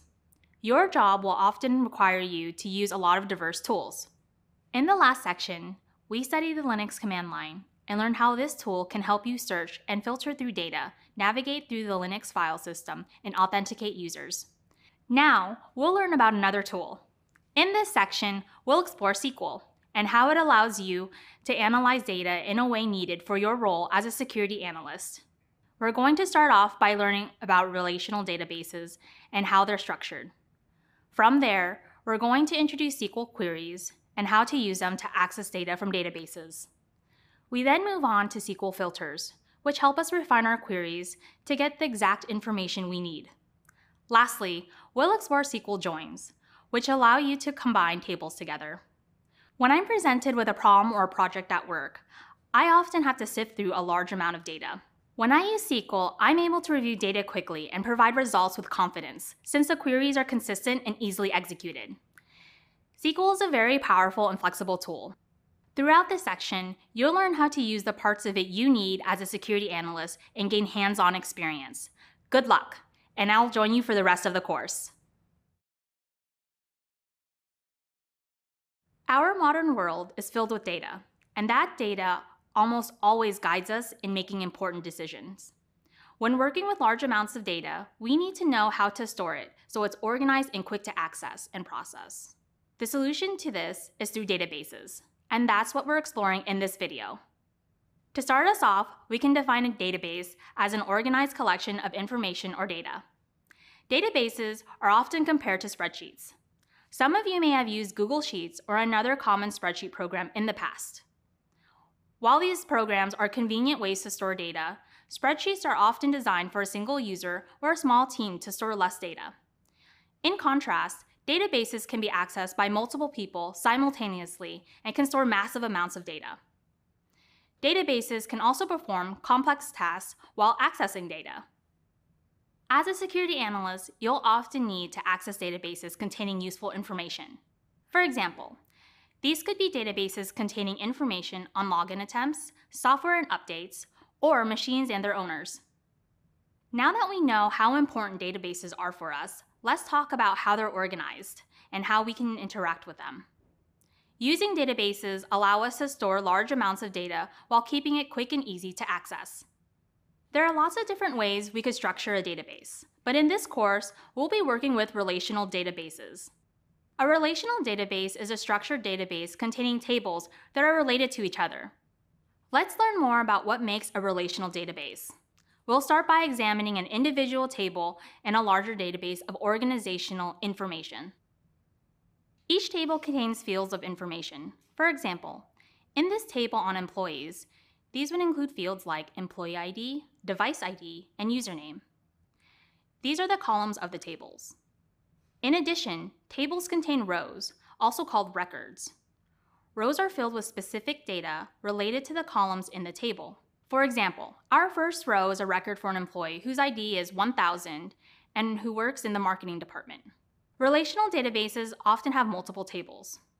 Consider an example where we have two tables from a larger database, one with employees of the company and another with machines given to those employees.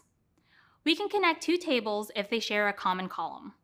In this example, we establish a relationship between them with a common employee ID column. The columns that relate two tables to each other are called keys. There are two types of keys. The first is called a primary key.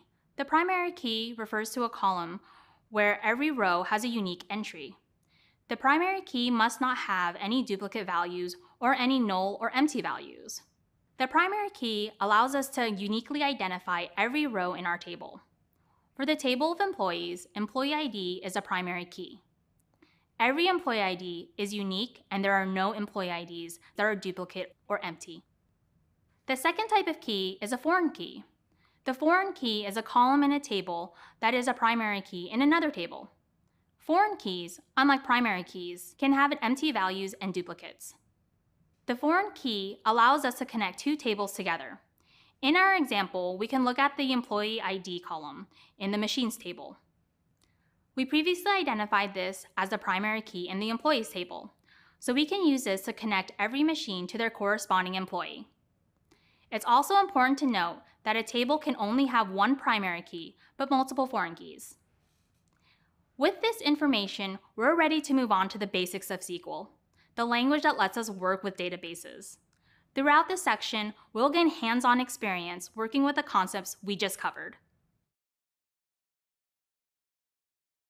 As a security analyst, you'll need to be familiar both with databases and the tools used to access them. Now that we know the basics of databases, let's focus on an important tool used to work with them, SQL, and learn more about how analysts like yourself might utilize it. SQL, or as it's also pronounced, SQL, stands for Structured Query Language. SQL is a programming language used to create, interact with, and request information from a database. Before learning more about SQL, we need to define what query means. A query is a request for data from a database table or a combination of tables. Nearly all relational databases rely on some version of SQL to query data. The different versions of SQL only have slight differences in their structure, like where to place quotation marks. Whatever variety of SQL you use, you'll find it to be a very important tool in your work as a security analyst. First, let's discuss how SQL can help you retrieve logs. A log is a record of events that occur within an organization's systems. As a security analyst, you might be tasked with reviewing logs for various reasons. For example, some logs might contain details on machines used in a company, and as an analyst, you would need to find those machines that weren't configured properly. Other logs might describe the visitors to your website or web app and the tasks they perform. In that case, you might be looking for unusual patterns that may point to malicious activity. Security logs are often very large and hard to process. There are millions of data points, and it's very time-consuming to find what you need. But this is where SQL comes in. It can search through millions of data points to extract relevant rows of data using one query that takes seconds to run. That's pretty useful, right? SQL is also a very common language used for basic data analytics, another set of skills that will set you apart as a security analyst. As a security analyst, you can use SQL's filtering to find data to support security-related decisions and analyze when things may go wrong. For instance, you can identify what machines haven't received the latest patch. This is important because patches are updates that help secure against attacks. As another example, you can use SQL to determine the best time to update a machine based on when it's least used. Now that we know why SQL is important to us, we're going to start making basic queries to a sample database. This is definitely exciting, and I'll meet you in the next video.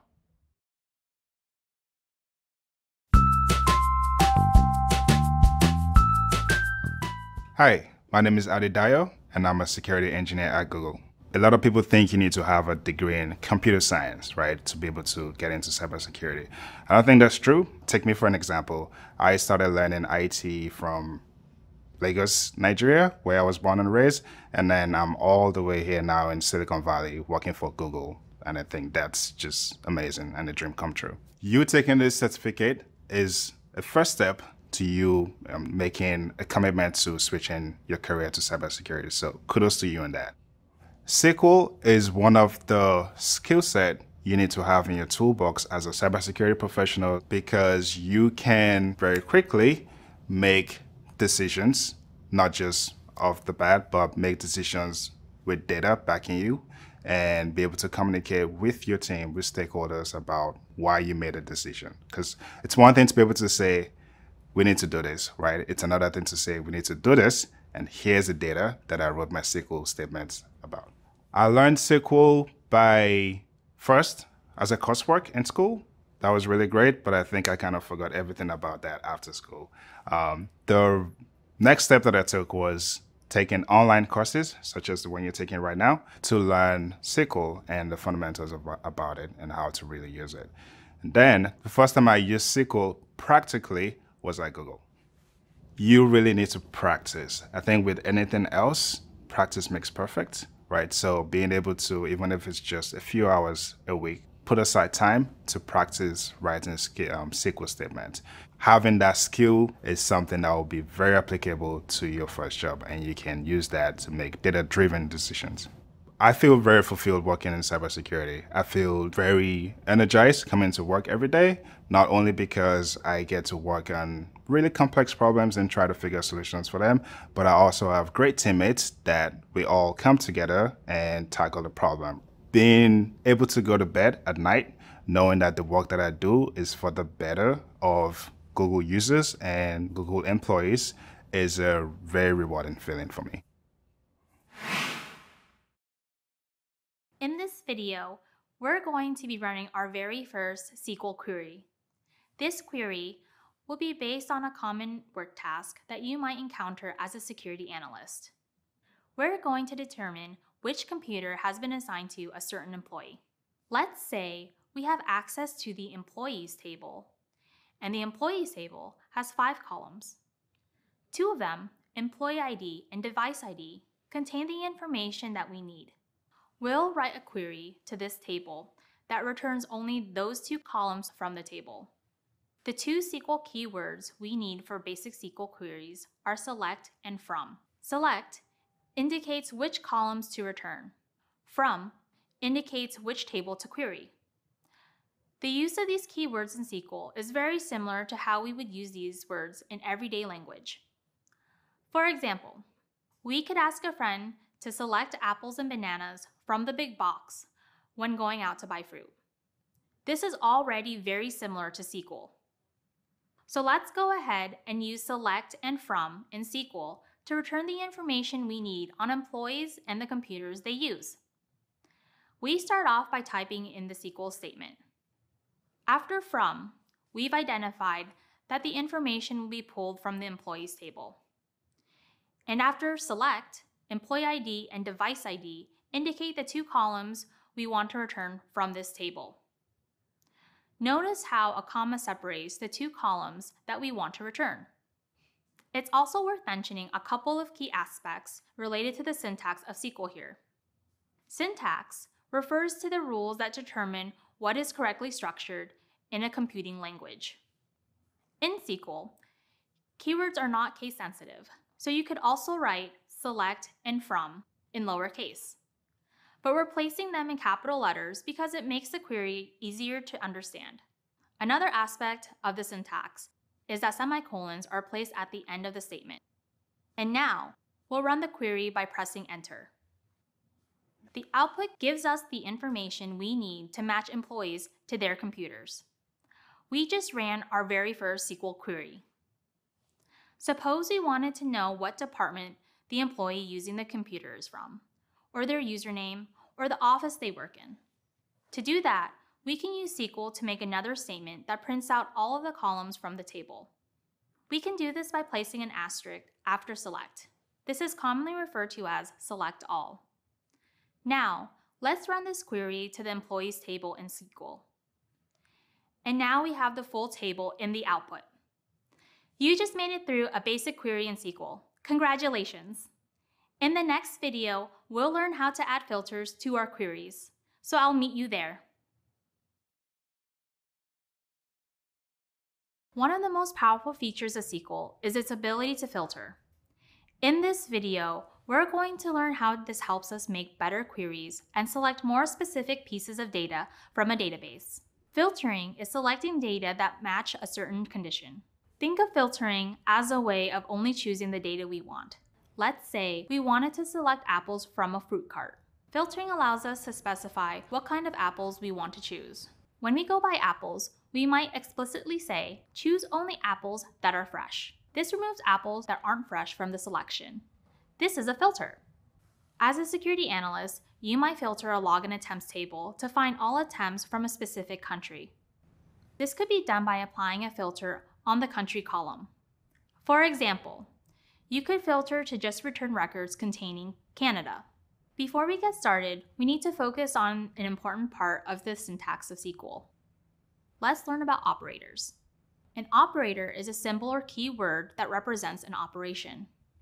An example of an operator would be the equal to operator. For example, if we wanted to find all records that have USA in the country column, we use country equals USA.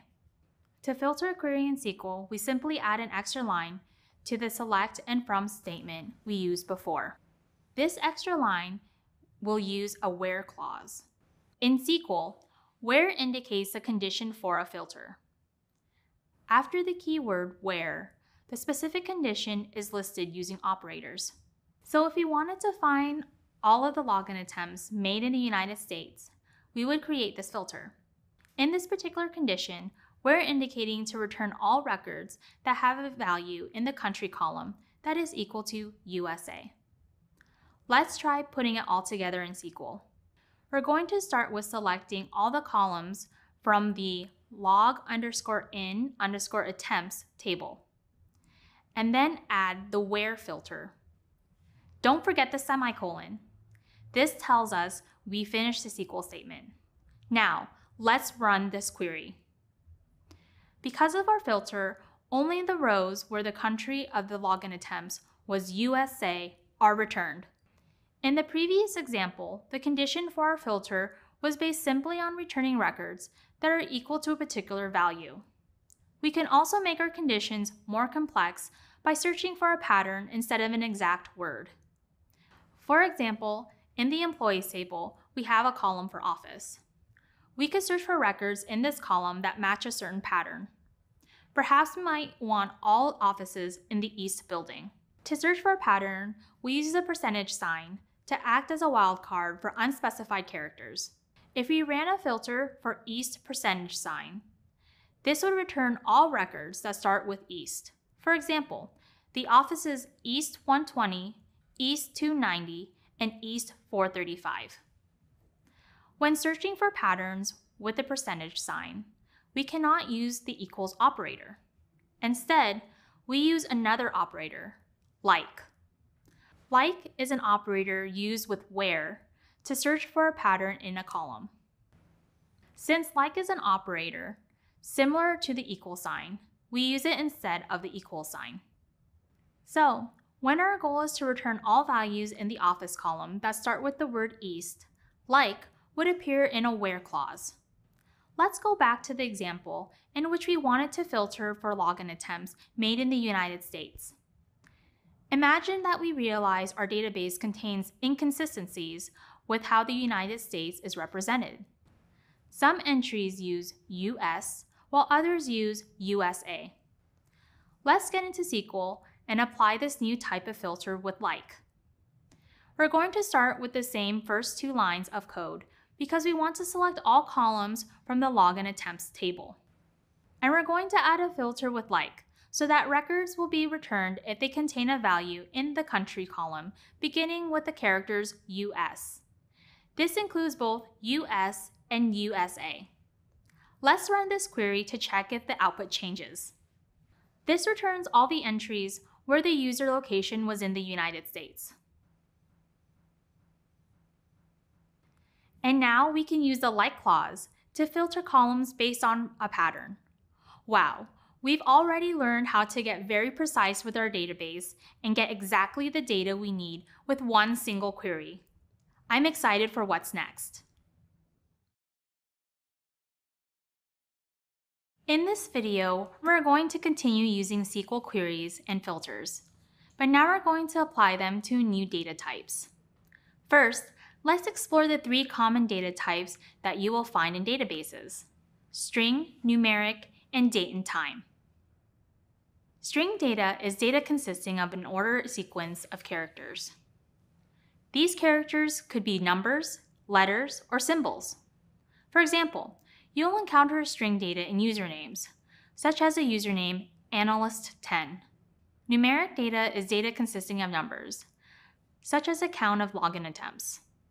Unlike strings, mathematical operations can be used on numeric data, like multiplication or addition. Date and time data refers to data representing a date and/or time. Previously, we applied filters using string data, but now let's work with numeric and date and time data. As a security analyst, you'll often need to query numbers and dates. For example, we could filter patch dates to find machines that need an update. Or we could filter login attempts to return only those made in a certain period of time. We learned about operators in the last video, and we're going to use them again for numbers and dates. Common operators for working with numeric or date and time data types include equals, greater than, less than, not equal to, greater than or equal to, and less than or equal to. Let's say you want to find the login attempts made after 6 p.m. Because this is past normal business hours, you want to look for suspicious patterns. You can identify these attempts by using the greater than operator in your filter. We'll start writing our query in SQL. We begin by indicating that we want to select all columns from the log_in_temps table. Then, we'll add our filter with where. Our condition indicates that the value in the time column must be greater than, or for dates and times, later than 1800, which is how 6 p.m. is written in SQL. Let's run this and examine the output. Perfect! Now we have a list of login attempts made after 6 p.m. We can also filter for numbers and dates by using the between operator. Between is an operator that filters for numbers or dates within a range. An example of this would be when looking for all patches installed within a certain range. Let's do this. Let's find all the patches installed between March 1st, 2021 and September 1st, 2021. In our query, we start with selecting all records from the machines table. And we add the between operator in the where statement. Let's break down the statement. First, after where, we indicate which column to filter, in our case, OS_patch_date. Next comes our operator between. We then add the beginning of our range, type and, then finish by adding the end of our range, and a semicolon. Now, let's run this and explore the output. And now we have a list of all machines patched between those 2 dates. Before we wrap up, an important thing to note is that when we filter for strings, dates, and times, we use quotation marks to specify what we're looking for. However, for numbers, we don't use quotation marks. With this new knowledge, you're now ready to work on all sorts of interesting filters for numbers and dates. In the next video, we'll be able to expand our filtering even further by using multiple conditions in one query. In the previous lesson, we learned about even more ways to filter queries in SQL to work with some typical security analyst tasks. However, when working with real security questions, we often have to filter for multiple conditions. Vulnerabilities, for instance, might depend on more than one factor. For example, a security vulnerability might be related to machines using a specific email client on a specific operating system. So to find the possible vulnerabilities, we need to find machines using both the email client and the operating system. To make a query with multiple conditions that must be met, we use the AND operator between two separate conditions. AND is an operator that specifies that both conditions must be met simultaneously. Bringing this back to our fruit and vegetable analogy, this is the same as asking someone to select apples from the big box where the apples are large and fresh. This means our results won't include any small apples even if they're fresh, or any rotten apples even if they're large. They'll only include large, fresh apples. The apples must meet both conditions. Going back to our database, the machines table lists all operating systems and email clients. We want a list of machines running operating system 1 and a list of machines using email client 1. We'll use the left and right circles in the Venn diagram to represent these groups. We need SQL to select the machines that have both OS1 and email client 1. The filled-in area at the intersection of these circles represents this condition. Let's take this and implement it in SQL. First, we're going to start by building the first lines of the query, telling SQL to select all columns from the machines table. Then, we'll add the where clause.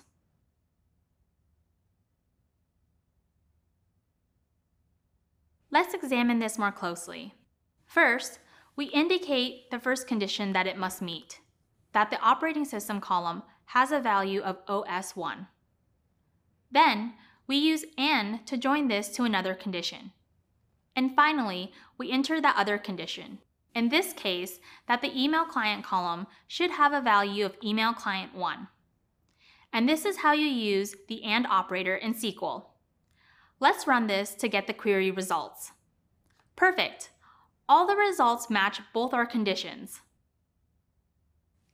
Let's keep going and explore more ways to combine different conditions by working with the OR operator. The OR operator is an operator that specifies that either condition can be met. In a Venn diagram, let's say each circle represents a condition. When they are joined with OR, SQL would select all rows that satisfy one of the conditions. And it's also okay if it meets both conditions. Let's run another query and use the OR operator. Let's say that we wanted the filter to identify machines that have either OS1 or OS3 because both types need a patch. We'll type in these conditions.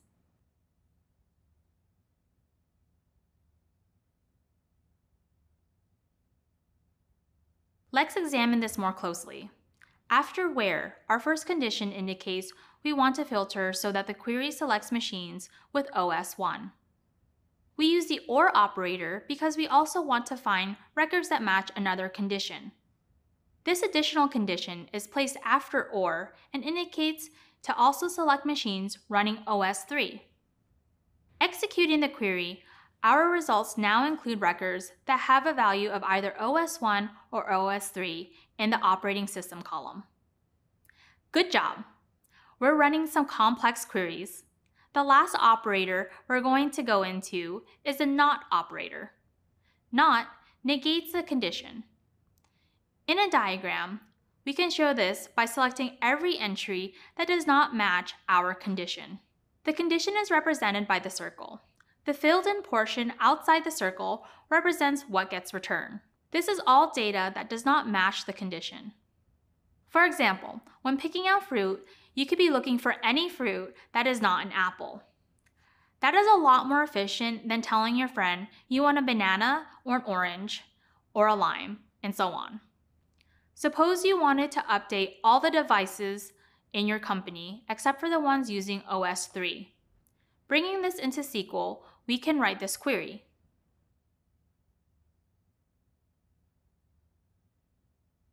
We place not after where and before the condition of the filter. Executing these queries gives us the list of all the machines that aren't running OS 3, and now we know which machines to update. That was a lot of new content that we just looked into, but you're learning more and more SQL that you can use on your journey to become an analyst. In the next video, we'll be learning how to combine and join two tables together to expand the kinds of queries we can run. I'll meet you there. You've already learned a lot about SQL queries and filters. Nice work! The last concept we're introducing in this section is joining tables when querying a database. This is helpful when you need information from two different tables in a database. Let's say we have two tables, one that tells us about security vulnerabilities of different operating systems, and one about different machines in our company, including their operating systems. Having the ability to combine them gives us a list of vulnerable machines. That's pretty cool, right? First, let's start talking about the syntax of joins. Since we're working with two tables now, we need a way to tell SQL what table we're picking columns from. In our example database, we have an employee ID column in both the employees table and the machines table. In SQL statements that contain two columns, SQL needs to know which column we're referring to. The way to resolve this is by writing the name of the table first, then a period, and then the name of the column. So, we would have employees followed by a period, followed by the column name. This is the employee ID column for the employees table. Similarly, this is the employee ID column for the machines table. Now that we understand the syntax, let's apply it to a join. Imagine that we want to get a deeper understanding of the employees accessing the machines in our company. By joining the employees and the machines tables, we can do this. We first need to identify the shared column that we'll use to connect the two tables. In this case, we'll use a primary key in one table to connect to another table where it's a foreign key. The primary key of the employees table is employee ID, which is a foreign key in the machines table. Employee ID is a primary key in the employees table because it has a unique value for every row in the employees table, and no empty values. We don't have a guarantee that the employee ID column in the machines table follows the same criteria since it's a foreign key and not a primary key. Next, we'll use a type of join called an inner join. An inner join returns rows matching on a specified column that exists in more than one table. Tables usually contain many more rows, but to further explain what we mean by inner join, let's focus on just 4 rows from the employees table and 4 rows from the machines table. We'll also look at just a few columns of each table for this example. Let's say we choose employee ID in both tables to perform an inner join. Let's look at the 2 rows where there is a match. Both tables have 1188 and 1189 in their respective employee ID columns, so they are considered a match. The result of the join is the 2 rows that have 1188 and 1189, and all columns from both tables. Before we move on to the queries, we have to talk about the null values in the tables. In SQL, null represents a missing value due to any reason. In this case, this might be machines that are not assigned to any employee. Now, let's bring this into SQL and do an inner join on the full tables. Let's imagine we want to join these tables in order to get a list of users and their office location that also shows what operating system they use on their machines. Employee ID is a common column between these tables, and we can use this to join them. But we won't need to show this column in the results. First, let's start with a basic query that indicates we want to select the username, office, and operating system columns. We want employees to be our first or left table, so we'll use that in our from statement. Now we write the part of the query that tells SQL to join the machines table with the employees table. Let's break down this query. Inner join tells SQL to perform the inner join. Then, we name the second table we want to combine with the first. This is called the right table. In this case, we want to join machines with the employees table that was already identified after from. Lastly, we tell SQL what column to base the join on. In our case, we're using the employee ID column. Since we're using two tables, we have to identify the table and follow that with the column name. So we have employees.employeeID and machines.employeeID. Let's review the output. Perfect. We have now joined two tables. The result of our query displays the records that match on the employee ID column. Notice that these records contain columns from both tables, but only the ones we indicated through our select statement.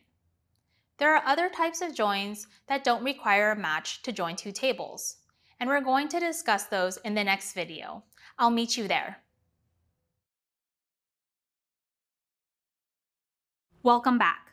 I hope you enjoyed working on inner joins. In the previous video and exercises, we saw how inner joins can be useful by only returning records that share a value in specified columns. However, in some situations, we might need all of the entries from one or both of our tables. This is where we need to use outer joins. There are three types of outer joins: left join, right join, and full outer join. Similar to inner joins, outer joins combine two tables together. However, they don't necessarily need to match between columns to return a row. Which rows are returned depends on the type of join. Left join returns all of the records of the first table, but only returns rows of the second table that match on a specified column. Like we did in the previous video, let's examine this type of join by looking at just 4 rows of 2 tables with a small number of columns.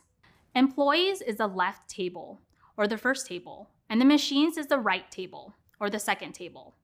Let's join on employee ID.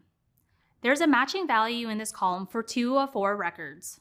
When we execute the join, SQL returns these rows with the matching value, all other rows from the left table, and all columns from both tables. Records from the employees table that didn't match but were returned through the left join contain null values in columns that came from the machines table. Next, let's talk about right joins. Right join returns all of the records of the second table, but only returns rows from the first table that match on a specified column. With the right join on the previous example, the full result returns matching rows from both, all the rows from the second table, and all the columns in both tables. For the values that don't exist in either table, we are left with a null value. Last, we'll discuss full outer joins. Full outer join returns all records from both tables. Using our same example, a full outer join returns all columns from all tables. If a row doesn't have a value for a particular column, it returns null. For example, the machines table did not have any rows with employee ID 1190, so the values for that row in the columns that came from the machines table is null. To implement left joins, right joins, and full outer joins in SQL, you use the same syntax structure as the inner join, but use these keywords: left join, right join, and full outer join. As a security analyst, you're not required to know all of these from memory. Once you understand the type of join you need, you can quickly search and find all the information you need to execute these queries. With this information on joins, we've now covered some very important information you'll need as a security analyst using SQL. Thank you for joining me in this video. Congratulations! We've made it together through the end of our focus on SQL. You've put in a lot of work and learned an important tool that will help you on your journey as a security analyst. Let's take a moment to go through all of the topics you learned in this section. We started by learning about the structure of relational databases and how we can access them by using the query language SQL. We then got hands-on practice with writing our own SQL queries. We use SQL to bring up information you might need on the job when working as an analyst. We then focused on SQL filters. We started with simple conditions with strings, and by the end, we learned how to use multiple filters in one query. We concluded the unit with SQL joins and learned how to join multiple tables, giving us even more information at once. By completing this course, you just took a very big step in your future career as a security analyst. You have been introduced to a powerful tool that can help you in your work. And whenever you need to, I encourage you to revisit the materials in this course. Learning a querying language like SQL takes time. Thank you again for joining me in this journey. I hope you'll enjoy using SQL as much as I do. You made it to the end of this course. Congratulations! You did it! I hope you are proud of all you learned. The focus of this course was computing basics. Understanding the basics of computing is a valuable skill as you transition into your career as a security analyst. Let's recap what you learned in this course. We first focused on operating systems and how they relate to applications and hardware. Understanding how the system you're protecting works is essential for doing your job effectively. That brings us to the Linux operating system. When working in the security profession, familiarity with Linux is important. We first discussed its architecture and various distributions. Then, we use a Linux command line to carry out tasks you might encounter as a security analyst. Finally, we looked at another useful tool and used SQL to query databases. After this course, I hope you have a better understanding of how these foundations of computing support a security analyst in their daily work. I also hope you continue your path with this program. There are a lot of other useful and exciting topics ahead. Once again, congratulations. You finished another course. Building skills is something you should be proud of. Keep it up as you progress through this program.